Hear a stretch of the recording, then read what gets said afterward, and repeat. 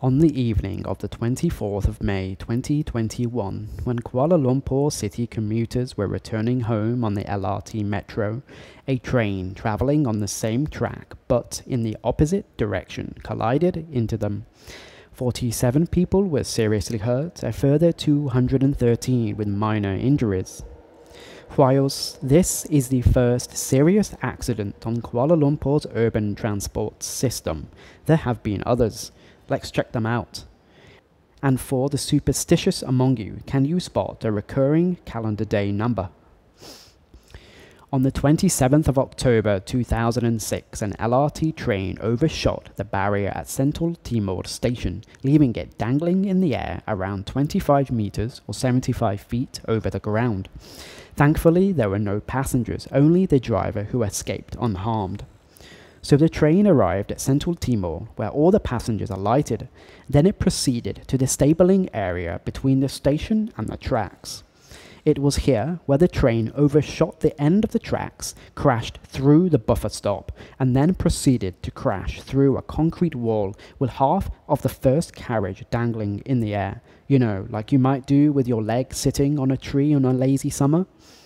A worker said there was an electricity substation below. If the train had fallen, it could have blown up. Wow. On the 24th of November 2007, two middle coaches derailed as the train approached Central Timor Station. Yep, the same station as earlier. Unfortunately, I couldn't find a picture for this. The individual train coaches were now separated in different locations along the track. 10 passengers were left stranded, but thankfully none injured. The first reported collision on KL's metro was on the 24th of September 2008. One train collided with another train 200 meters from Bukit Jalil station. The front of one train hit the back of another. A total of 300 people were on board both trains. 4 passengers sustained minor injuries and all were sent to the hospital. On the 9th of September 2016, a train on the Kelana Jaya line suddenly stopped between Damai and Dato Karamat stations. The electrical glitch was caused by heavy rains which affected the signalling and communication system. The train's air conditioning and lights went off. You can imagine what kind of crazy panic this would have caused to the people trapped inside. After 20 minutes, the doors were physically opened from outside, thus freeing the passengers. But their ordeal didn't end there. People had to walk along the emergency pathway in the rain towards safety at Damai station. There is a small silver lining to this story. By way of compensation, commuters were given free rides on LRT Kelana Jaya line from September 13 to September 15, 2016.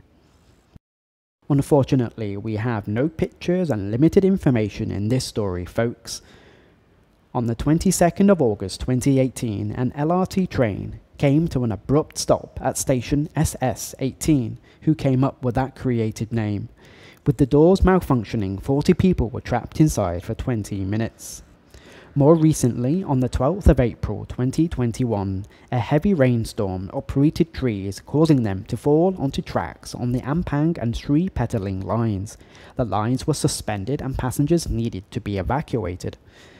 A Prasarana statement said at least 13 trees were uprooted and fell onto the tracks, which were at ground level. What a storm this must have been. Passengers were trapped for a whopping 3 hours, with many complaining on social media of lack of updates and information from the authorities, not to mention hunger and tiredness after a long day. A positive side story here is how a family with 4 children escaped death when the very same storm caused a tree to fall on their home. All were safely rescued without injury.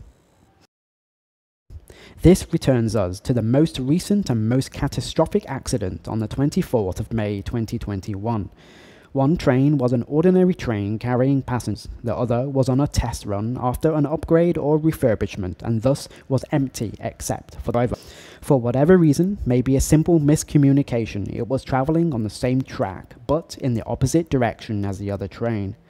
The two crashed head-on under the ground between KLCC and Kampong Baru LRT stations. So, what caused this incredible mistake? Modern transport systems are highly complex. The inherent risk means that accidents can and will occur, even when there is nobody to blame. Sounds strange, right? After all, shouldn't our modern world make accidents less likely? In Malcolm Gladwell's book, What the Dog Saw, he writes about the Space Shuttle Challenger accident in 1986. The experts he interviews speak about how risk levels build up from small, negligible accumulations of risk over time. They call this phenomenon normal accidents. Perhaps the train driver yesterday was tired after a long shift. Perhaps the Rapid KL command center was stressed on how to manage tomorrow's enhanced MCO rules. Perhaps a direction arrow on a piece of paper was misinterpreted or written incorrectly. Any one of these do not cause an accident. Rather, it is the accumulation of small mistakes that can cause a major accident. Did you notice the pattern in accidents and incidents happening on the last week of the month, particularly on day 24?